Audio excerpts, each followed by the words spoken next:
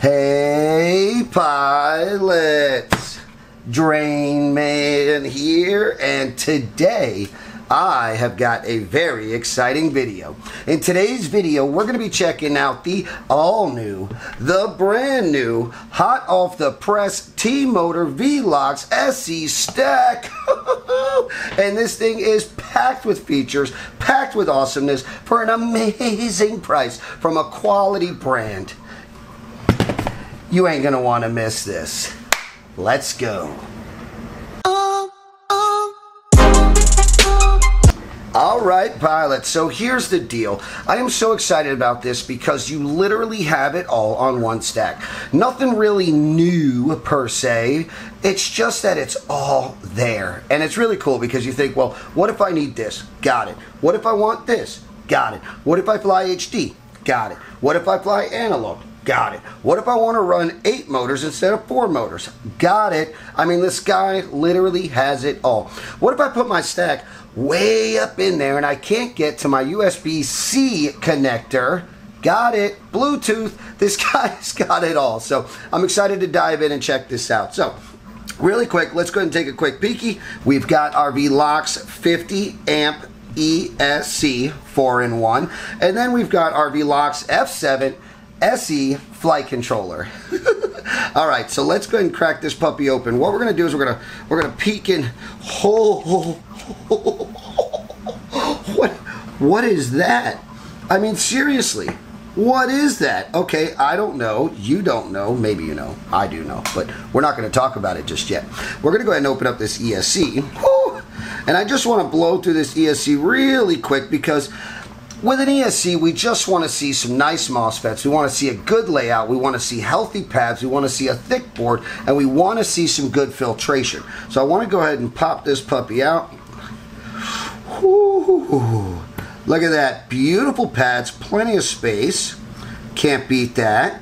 You've got pads on the top, the bottom, and the sides. So if you're in a sticky situation and you need to do what you got to do, you can do it. We've got big, beautiful MOSFETs. We've got our MCUs laid out really nice. If we flip it over, we've got our 4-in-1 connector, and we've got filtration up and down and all around. I mean, you really can't beat it. Look at that. Shunt resistor, so we know what's going on with our voltage. And inside the package, you've got the XT60 connector, and it's the good one. It's not the one with the heat shrink. You know I say that all the time, but inside the bag, you've got everything you could ask for. Let's see what we got. Okay, you've got your plugs, you've got your cap. That's a pretty big cap. We do want a good size capacitor. We just don't want it so big that we can't fit it anywhere, or once we do get it to fit, it's awkward or ugly or showing or exposed and could potentially cause a problem. We've got our yellow grommets, which is the tmotor signature color for their stacks, which I like. So as far as the ESC goes, I'm going to call that A-OK. So let's go ahead and move this aside. Ooh, I want you to stop peeking. Holy cow! Could you give us any more grommets? Look at this. Wow. Look at this. Look at this. Look at this. This is important for many reasons, and I'm gonna show you why. You're gonna see why. You ready for this? This flight controller has it all. We talked about this earlier, okay? And you can solder anything you want. Anywhere you want, you've got it. It's there. It's laid out. It's labeled. It's beautiful. It really is. I've gone over this. It's great. Okay, we're gonna go over it together a little bit. But what I want to show you is maybe you're that guy who just doesn't want to deal with that. I don't want to deal with that. Don't give me that. I don't want that. I want to just plug and play and put my quad in the sky. You ready? That's right. You can literally just plug everything in right like that. You know what I'm saying? And you got all the plugs to do it. All right, now we're going to go over these plugs really quickly so that you know what they are. But first, I do want to let you know that it is an F7 MCU. That is the STM32F722. You guys are familiar with that. You've also got the ICM 42688P SBI edition gyroscope. Okay, that's awesome. And if you don't know where that is, I'm going to point that out for you. It is right chia bow. On board, we've got dual BECs. We've got a 5-volt 2 amp and a 12-volt 1.5 amp. And I'm going to point those out to you. Flip this puppy over, and they are right here. There's one BEC, and there is a second BEC. So that is a dual BEC. If you don't know what a BEC is, it is a battery eliminating circuit. It's basically something that brings your voltage down to what you need it to be. So every flight controller is going to have a 3.3 and a 5 volt, right? Well, what if you're flying HD and you need 9 volts, 12 volts? You may not have that on board, and that's where this becomes impressive because it's all on there.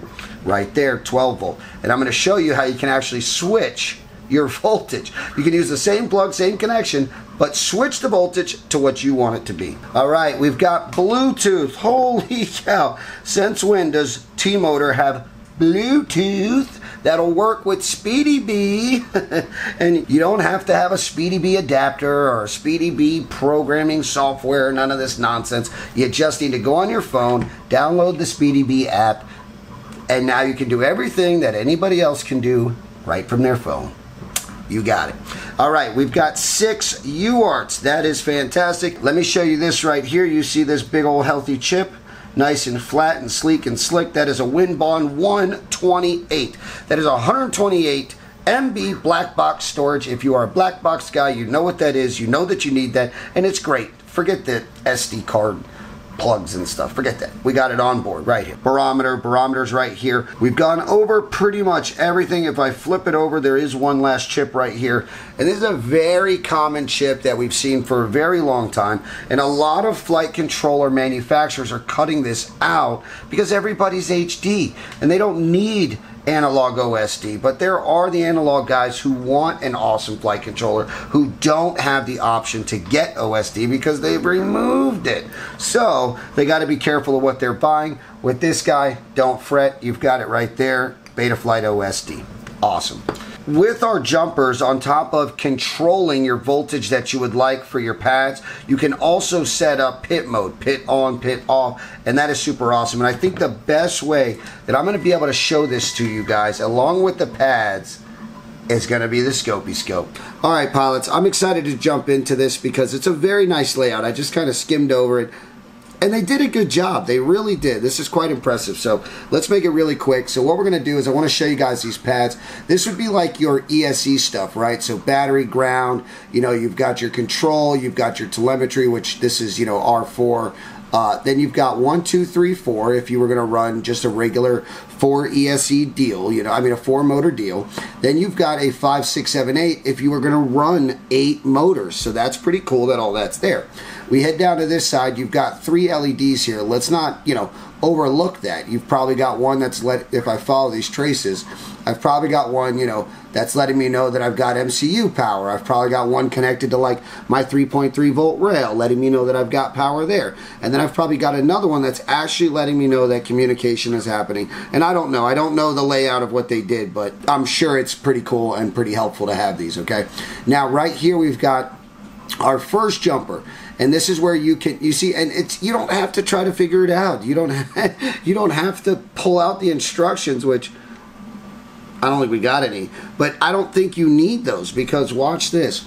It's telling you right here, this is your power. So look, here's your camera control, your actual camera, your ground, and your power. So watch this, look, you can go ahead and jump this over to 5 volt and make your power pad for your camera 5 volts, or you can jump this pad to this pad and now you've got battery power or battery voltage going to this freaking power pad right here for your camera. So it's really cool. All right, let's head on down really quick. So you've got your connection here. This is where you'd put your GPS or anything like that.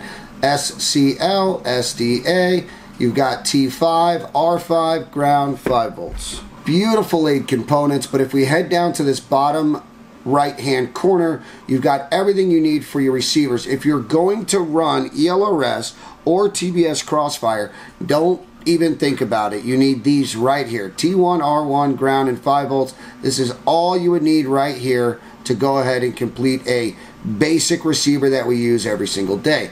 If you've got anything special that you want to run at all, feel free to knock yourself out. You've got the same 5 volts ground, T1, R3, and an RSSI if you want to get signal strength and other things like that. Okay, so heading over here, we've got another jumper. You've got a 5 volt or a 10 volt option where you jump the pad to the middle to make this power pad become the voltage that you choose. That's awesome. Then you've got your T2 R2, so you've got a UART. You've got your VO, I'm imagining video out. Yep, that is correct. And then you've got ground and your power that you get to choose. We've got our pit mode. Look at that. So if you jumper that, you are gonna have pit mode active, okay? If you do not jumper that, you will not have pit mode active.